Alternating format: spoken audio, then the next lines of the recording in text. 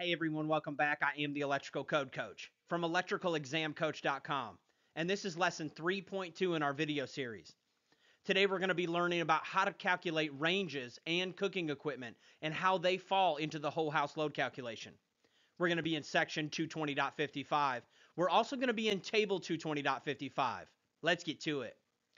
When we get to table 220.55, we're going to read the black bold heading at the top of the table to make sure that we're in the right table. Then, starting on the left-hand side, we're going to find our number of ranges. 1, 2, 3, 4, 5, and so on and so forth. Then we're going to notice that there's 3 different columns. They're really in 2 different groups. It's column A and column B are grouped together under the demand factor in percentage column. And the reason that's so important for us to watch out is because column A and column B are multipliers. They're actual demand factors. But column C is a replacement value, and you'll understand more of what that means as we get farther through this video.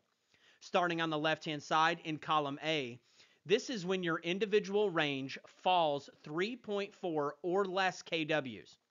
In column B is when our ranges, the individual range itself, falls in between 3.5 and 8 3/4. Then column C is when our ranges are 8.76 through 12 kW. Then in the bottom left hand of the table, you're going to see some notes. And that's when we have a situation that doesn't fit into the normal table. And we're going to take it piece by piece. Let's get to it. How many VAs would you calculate for a 9 kW range in a single family dwelling? The first question we're going to ask is, what column does our individual range fall in? Well, ours is a 9 kW, so it's going to fall into column C because it's greater than 8.76, but not over 12. And column C is a replacement value. Now let's find our total connected load. On the left-hand side, we're going to find our number of ranges. In this case, it's 1. Then we're going to cross all the way back over to column C and find that our replacement value is 8 kW. Then, just to stay in practice, I want you to always be familiar with checking for demand factors. But in this case, in table 220.55, column C is a replacement value. It is not a multiplier, so we're just going to select C. Great job. What is the total VA load you would calculate for 3 kW ranges in a dwelling unit?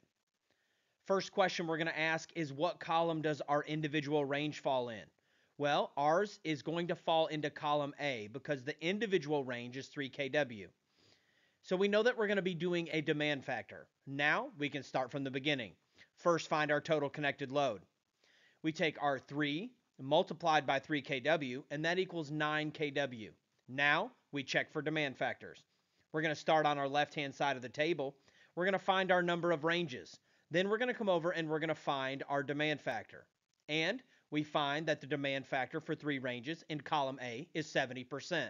Now all we have to do is multiply.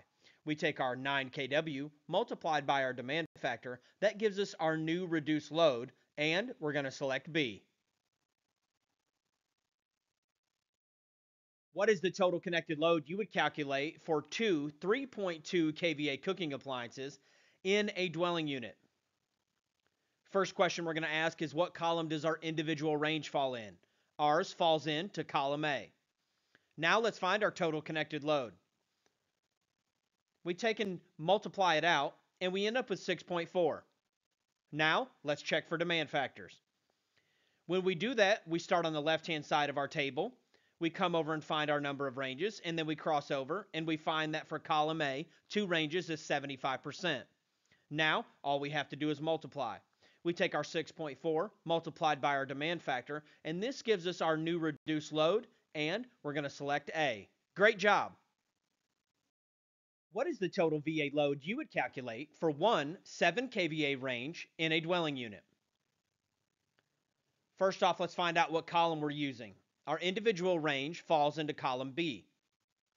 Now let's find our total connected load. Well, in this case, it's just one range, so the total connected load is 7. Now let's check for demand factors. When we head back to our table, we're going to start on the left-hand side and find our number of ranges. Then we're going to cross over and find our multiplier. And when we do that, we find that it's 80% for one range. Now let's do the math. We take our 7 multiplied by our demand factor, and that gives us our new reduced load. And we select C. How many VAs would you calculate for a 14.6 kVA range in a dwelling unit? Step 1, find out what column our individual range falls in. When we get to column C, we find out that it's only good through 12 kW. When it's over 12 kW, we have to use one of our table notes listed down below the table. In this case, we're going to be using note 1. Note 1 says that when you have ranges that are 12 through 27 kVA, what we're going to do is increase that column C value by 5% for each kW that we are past 12. Now that sounds really complicated, but I'm going to break it down piece by piece. Step 1 is find your total connected load. In this case, it told us to increase the column C value by 5%. So we start on the left-hand side and find our number of ranges, which is 1, and then we cross over and find the column C value, which is 8 kVA. It wants us to increase that number by 5% for each kW we are past 12. Well, we're 14.6 past 12. And what the code states is that you're going to increase it for each kW past 12 or major fraction thereof. That's just a fancy way of saying if it's 0.50 or greater, you're going to round up. If it's 0.49 or less, you're going to round down. Well, in this case, we're 0.6, so we're going to round up to 15 kVA. So we are 15, and we need to find out how many we are past 12. Well, to do that, we can do some simple math. We have 15. We need to minus the 12 base, and we have 3 left over. Then we need to take that 3 and multiply it by 5% for each one, which is a total of a 15% increase. We're going to take our original number from column C, and we're going to increase it by 15%, and that's going to give us 9.2 kW. The reason that I put the 1 in front of it is because that brought back the 8, and we increased the 8 by the 15%, and it gave us 9.2. And we're going to select A. Great job. What is the total VA load you would calculate for a 3 kVA cooktop and 2 4 kVA wall-mounted ovens in a dwelling unit? First thing we're going to ask is what column do the individual ranges fall in?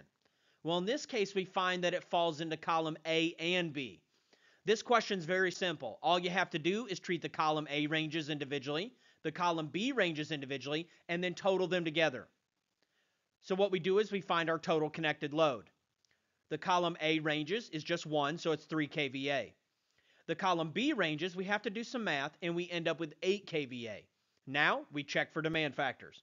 We head back to our table, and we start on the left-hand side for our column A ranges, and we find the multiplier for 1, and then we start on the left-hand side and find our number of ranges for our column B ranges and find the multiplier, and we're going to find that they're 80 and 65% respectively. Now, all we have to do is do the math. We take our column A ranges and do the math, take our column B ranges and do the math, but then we can't forget to total them back together, and we're going to select A. Great job.